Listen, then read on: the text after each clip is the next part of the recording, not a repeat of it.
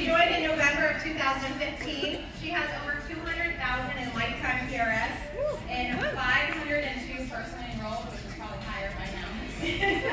She's a mom of 3 boys under 6 and suffers from chronic illness. She is an abuse survivor and still shows up every freaking day.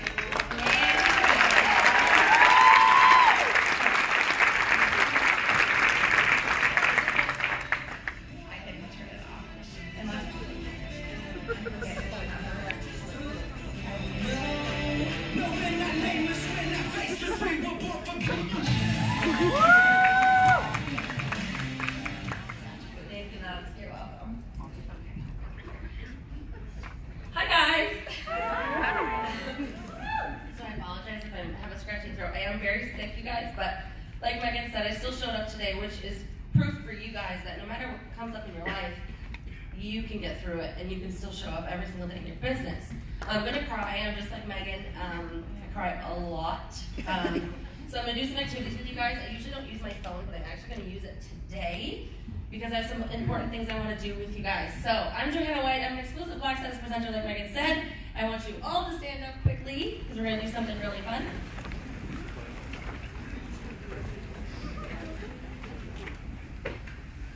Doesn't that sound good, you guys, to say I'm an exclusive Black Status presenter? I'm an exclusive Black Status presenter, you guys.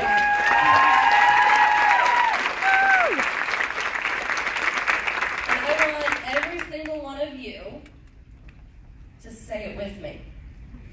Okay? You're going to say, I am an exclusive Black Status presenter. On the count of 3. Right? Let's see if we can do this. 1, 2, 3. I am an exclusive Black Status presenter. Okay.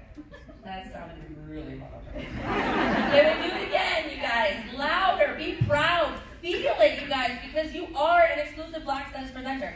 If you envision it in your mind, if you feel it in your bones, if you feel it in your soul, you will be a Black Status presenter. Period, point blank. We're going to say it again. 1, 2, 3. I am a Black Status. There we go. Okay, let's do it one more time. 1, 2, 3. I am an exclusive Black Status presenter. Woo! You're not sitting down yet, so don't touch me, all right? Come on, Rachel. Okay, so now we're going to say some daily affirmations because it is the morning. And what is the first thing you guys should be doing in the morning? Especially if you're having a rough day and you barely can get out of bed. Personal development or some daily affirmations. This is what I do, you guys. So I wrote some daily affirmations down that I want you to speak out loud. I'm going to say it, and then you are going to say it, okay? So, I am beautiful. I am beautiful. I am strong. I am strong. I am fearless. I am fearless. I am brave. I am brave. I am worthy. I am worthy. I am resilient. I am resilient. I accept myself. I accept myself. I am a giver. I am a giver. I am a healer. I am a healer. I am enough. I am enough. I was not born to give up. I was not born to give up. And I believe in myself. And I believe in myself. All right, you guys can sit. So, I'm just going to go over, I loved Megan's speech this morning. Of course, I was already crying. Being a mom of 3 boys, it's not always easy, but they are my why, and I make sure to reconnect with that every single day of my life, you guys. So, I'll go a little bit on my story, just so you can understand how far I've come in my life. See, might as well just be your tissues. My journey hasn't always been easy in my life. My journey with Unique has been amazing, you guys. It's given us a platform to have a voice and to change the lives of not only yourself, but everybody else around you. Because as you change and you grow and you become better, everybody else around you is either going to grow with you or you're going to outgrow them. And that is okay, because I've outgrown a lot of people in my life. So like Megan said, I'm an abuse survivor. As an adult, not as a child. I was divorced at the age of 23. My brother was killed in a car accident when I was 12. My best friend committed suicide shortly after I had my firstborn son. Actually, he's my first live-born son. I had a miscarriage prior to him. My daddy left me. I have daddy issues from when I was really little, you guys. I have all the issues that most of you carry with you. Maybe not all of them. Maybe you have a few different ones. But I've had a lot of trauma in my life. And a lot of things, like Megan said, that basically creep in your mind and make you believe that you're not worth it, you're not going to amount to anything in this life. So you might as well give up. You might as well just go along with your life every day, just what everybody else wants you to do. And in a small town in Wisconsin, because I'm from Wisconsin, any Wisconsinites in here? Just my girl. In Wisconsin, at least in my small town, you go to college, you go to high school, you graduate. If you even graduate high school, you guys. You go to college, you get married, you have babies, and that's all you do. That's all you do. And I chose to be different, especially in my first marriage, you guys. No matter how much I was abused, I just kept taking it. I didn't want to be another statistic, because that's what we're supposed to do, right? We're just supposed to live our lives and be okay with it. And I chose to make a change, and I chose to make a change for my child. That he was not going to be raised to see how a man treats a woman, and that's okay, because it's not okay. And you guys, what happens in our lives is all these things come about, right? And most of us can't deal with it, all right? And if you don't deal with it, if you don't feel it, you're never going to heal it, okay? That's my biggest thing I say to my team. If you never feel it, you won't heal it. So when I divorced my first husband, I made that choice to become a better mother, to become a better wife, to talk good things into my brain, to surround myself with only wonderful, amazing, positive things about myself, because I also have body image issues just like Megan. And I'm going to read you guys a poem. I heard it on a podcast that I listened to called Oprah Winfrey's Super Soul.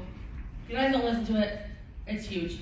So I'm going to read that to you, because I'm hoping that when you guys listen to me read it, you print it off and you read it to yourself every single day. Okay? Hold on a second. Sorry. And then I'm going to get into the next part, okay? But it spoke to my soul. It literally brought me to tears. You guys, I hope I can read it without tearing up today. I can guarantee that. So it's called Phenomenal Woman, and it's by Maya Angelou from 1978. She wrote it. Pretty women wonder where my secret lies. I'm not cute or built to suit a fashion model's size. But when I start to tell them, they think I'm telling lies. I say, it's in the reach of my arms, the span of my hips, the stride of my step, the curl of my lips. I'm a woman, phenomenal woman. That's me. I walk into a room just as cool as you please, and to a man the fellows stand or fall down to their knees. Then they swarm around the hive of honeybees. I say, it's the fire in my eyes and the flash in my teeth, the swing in my waist and the joy in my feet. I'm a woman, phenomenal woman. That's me. Men themselves have wondered what they see in me. They try so much, but they can't touch my inner mystery. When I try to show them, they say they still can't see. I say, it's an arch of my back, the sun of my smile, the ride of my breast, the grace of my style. I'm a woman phenomenal woman. That's me. Now you understand just why my head's not bowed. I don't shout or jump around or have to talk really loud. When you see me passing, it ought to make you proud. I say, it's in the click of my heels, the bend of my hair, the palm of my hand, the need for my care, because I'm a woman phenomenal woman. That's me. Doesn't it feel good when you listen to that? I know, it brings me to tears, you guys, because truth, I'm a freaking phenomenal woman, and every single one of you in this room is a phenomenal woman, and you have to believe that. So, like Megan said, she did the baggage, right? I call them boxes. So in your life, when you struggle, the trauma happens, or you get a hiccup in your life, it's a challenge, it's a fight, and you put it away. Maybe it's death, or abuse, or divorce, or a loss of some sort, right? You take this trauma, and you pack it up in a little box, and you put it in the back of your head. You put it in the back of your brain, you guys. And you tell yourself, I'll deal with that later.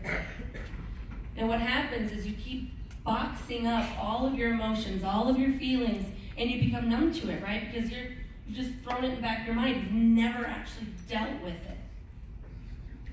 And then over time, and this might be when you're in your 20s, it was, for me, it was in my early 20s, but a lot of people, it's not until they're in their 50s, 60s, 70s, 80s, when they're almost on their deathbed, they're like, holy crap, I didn't live my life because of this, and this. Because like Megan said, they think that's what has shaped them. And it has, but in a positive way. But a lot of people don't see that because they don't actually heal themselves from it. So what I want you guys to start to really think about, a lot of you might have already overcome this, but if you're packing up boxes in your brain, it's time to unpack them. And if you can't unpack them because they're too emotionally damaging, light those bitches on fire, okay? We don't have time for it. You will never grow into the amazing, miraculous, phenomenal woman that you were born to be, okay? A sperm and an egg joined that exact moment to make you. And there's only one you. That's what makes it beautiful, you guys. That's what makes you freaking amazing, is there's only one of you. You need to be yourself. You need to own your truth, you guys. No matter how difficult it is, no matter how hard it is to get over a challenge, your life is going to be a series of fights. This isn't it for you. If you're like, wow, this has been crazy, my life has been good, I've been blessed, good for you, I'm proud of you, that's amazing. I wasn't so lucky, and a lot of women aren't so lucky. But you need to own your truth, you guys, and you need to overcome everything that comes in your way. And it's difficult. It takes a lot of daily affirmations, it takes a lot of personal development, it takes a lot of crying and screaming and anger. I was a really angry person for a long time. You didn't see me cry ever. I would throw fists instead. And I had to change, you guys. I had to make a change for myself because I didn't love myself. And if I couldn't love myself, how could anybody love me? All right? So what I want to do, what's the time? I've got how many minutes? Oh God, I got 15 minutes, you guys. Oh my gosh. So your life is a series of fights. So think about this, you guys. With a challenge that comes up, with a hiccup that comes up in your life, instead of running away from it, you need to fight it. You need to stand up and fight for what's right. Fight for your belief. Fight for your worth. Because you are worth it. And if you don't fight it, and you walk away from the fight, you're walking away from your life. And you're walking away from your destiny. And you can think about this in your life, and you can think about this in your business. For me, it's my business. I was meant to hit that join button at that exact moment I joined you guys, because when I joined, my car got repossessed. I was like, well, shit, I guess I can do that. So instead of wallowing in pity, I had a few tears, and I was a little bit angry, and I said, no, Joe, you can't do this. We're going to get up, and we're going to fight this. And I hit pink status in 3.5 weeks on $3,300, and I got a $900 paycheck. It was like $809, so basically $900. And I'm about to poop my pants, okay? Like, blew my mind, you guys. When I started this business, I only had 2 sons at that time when I joined in 2015, November of 2015. I was working 50 hours a week in a local clinic. I was training doctors how to code, and I was auditing their stuff. And I had to be somebody I wasn't. I loved my job, but I couldn't have colored hair. I couldn't show my tattoos. I had to wear business clothes. That wasn't me. I'm a jeans and a t-shirt type of girl. And heels. Give me the heels. I'm cool with that. I couldn't be me. I was very opinionated, and they didn't like that. That's why I'm my own boss, you guys. I wasn't made for corporate America. When this business came in my life, I fought it for a day. And luckily enough for me, I found my worth right away, and I put my fist up to that fight. And I said I wasn't giving up until I hit that top of the company. And then even then, I'm not giving up. It's going to be my legacy for my children. Because I fight every day for my 3 little boys. And there are days I am so sick, you guys, I don't want to get out of bed. But I have to because I'm a mom, and moms don't get days off. And I'm never going to give up on this business. I roll out of bed, no matter how sick I am, and I work my business. Because what makes me feel good is to help other people feel good. So I go live. Like yesterday, I went live, and I just came home from urgent care.